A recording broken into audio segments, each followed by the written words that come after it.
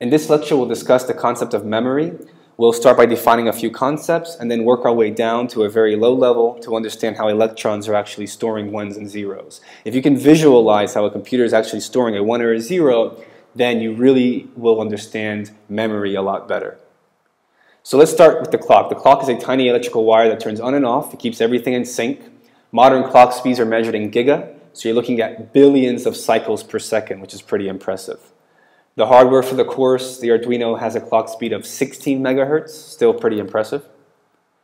Let's define ROM and RAM. ROM chips are non-volatile and they retain information even when power is no longer supplied, and RAM chips are volatile, so when they no longer have power, data is lost.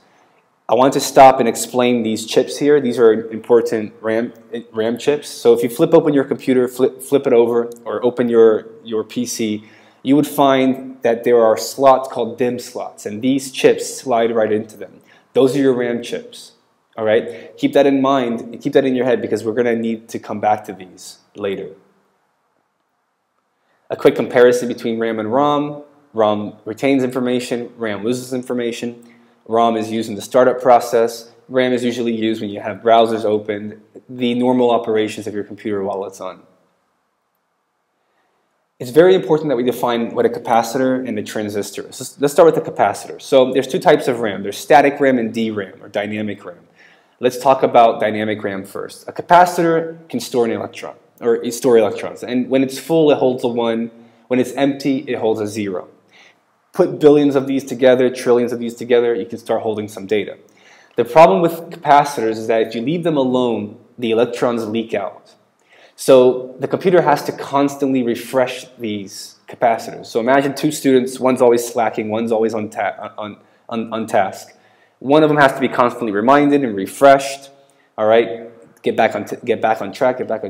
Another guy, the other guy, doesn't have to be told. One's going to be more effective naturally, right? So the capacitor needs to be constantly refreshed, and so the name is given, a name is given to it called dynamic, so DRAM, because it has to be constantly refreshed. But let's compare that to transistors. Transistors can also hold data, okay? And when the gate is charged, the material in the middle can either hold some charge or it can drain out.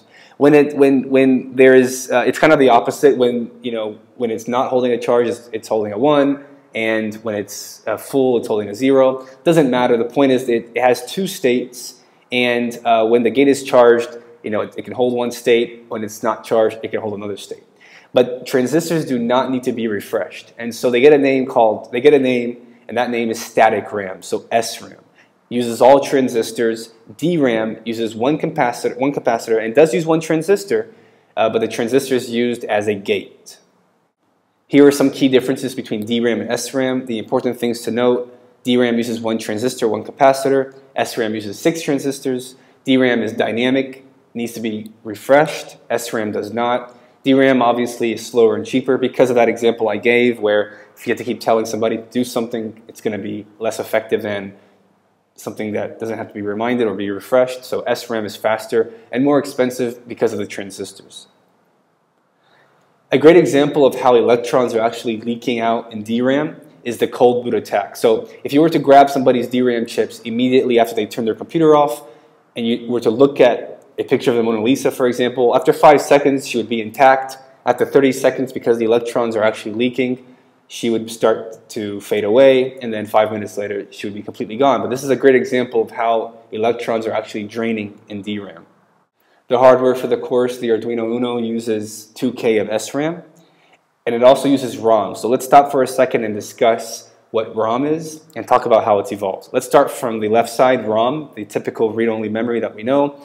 This was a hard-coded chip. So imagine this coming in a children's toy back in the day. Today the toys are more complicated. You can actually program them to say your name and stuff, but back in the day it was just, it would come from the manufacturer, you'd squeeze the hand, and it would sing a song or whatever, right? That was a real ROM chip. That would come programmed, you can never reprogram it, and you can never change it, right? Throw it away if you don't want it anymore.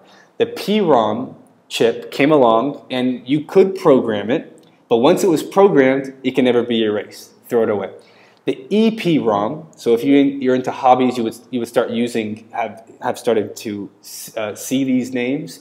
The EPROM was erasable, but only with a UV light. So Google EPROM and have a look at it. You'll see that it has like a little glass window on top. That was for the UV light. You could actually erase it, but only through that method. And then came along EEPROM, and this was the big innovation. This is what Arduino is using. You can erase it, okay, and it can be erased electronically, but it's only byte by byte. And some of them, it would erase the entire thing. As mentioned, the Arduino uses EEPROM. It can be erased electronically. Another way to store a 1 or a 0, or ones and zeros, is to use something called magnetic media. And a hard drive is a great example. So we're still in a time where hard drives are still in use. If you've ever dropped your computer and it's been corrupted, most likely you're using a hard drive, and you'll see the problems with hard drives. But we're using them today, and they're made of disks that spin at a very fast rate. Over them is an electromagnet, and depending on how it magnetizes one area or another, it can store a 1 or a 0. They spin, and the computer can read from them and write to them. So if like I mentioned, if you've dropped your computer, you've probably had a problem with your hard drive. And they're loud and they're clunky, and it makes sense. I mean, look at the way they're designed. They're built. They look very complicated. If they're spinning at a very fast rate, you're going to have problems. So they're going away, and solid-state media is coming in. And the name solid states it has a solution in it. It's solid. There's no moving parts, and it's using the transistor technology that we talked about. So this is the same technology that we find in our flash drives, our USB drives. How many times have we dropped those and everything has been okay? So I would definitely feel safer with the solid-state media drive on the right than I would with the hard drive. So how is that actually, working inside of your flash drive or inside of solid-state or inside of solid-state media drives? Well, we talked about the transistor, but let's look at something called NAND flash memory. So NAND flash memory are made of MOSFET transistors that have something called a floating gate. So I want you to imagine the control gate closing down on the floating gate. Now this is just an example, but it does help visualize what's happening. So close the gate over the floating gate. It would squash the floating gate. And let's say the middle transistor holds a 1. Well, when we unplug our computer, the floating gate can go back up in the control gate, and it can retain that 1 or that 0. Registers are another type of storage device that we need to define and understand. In any computer science course, you'll hear the word register over and over and over again, so it's very important that you understand what they are.